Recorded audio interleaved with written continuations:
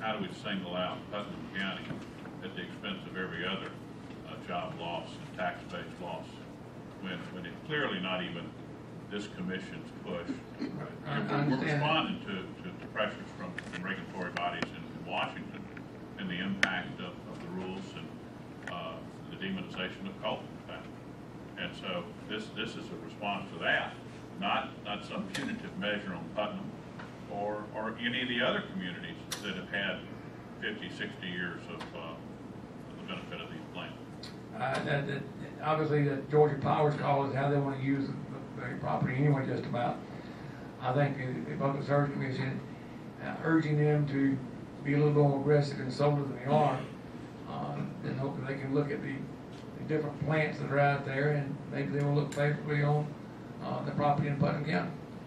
I know y'all can't force them to go one property or another property, but you know the concern that we have and willing to work with y'all and so forth, and hopefully that I'm not here this morning and I have some legislation I sponsor. I'm here as a representative of all in Putnam County, trying to create some economic development ideas for the area, and we feel very strongly that no matter where in the world, Georgia, they close the plants and something else can be used on that property will be an economic boost for that area.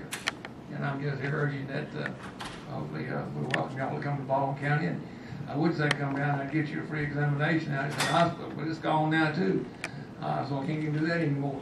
But you know, as we go forward, hopefully y'all look at the area. Thank you.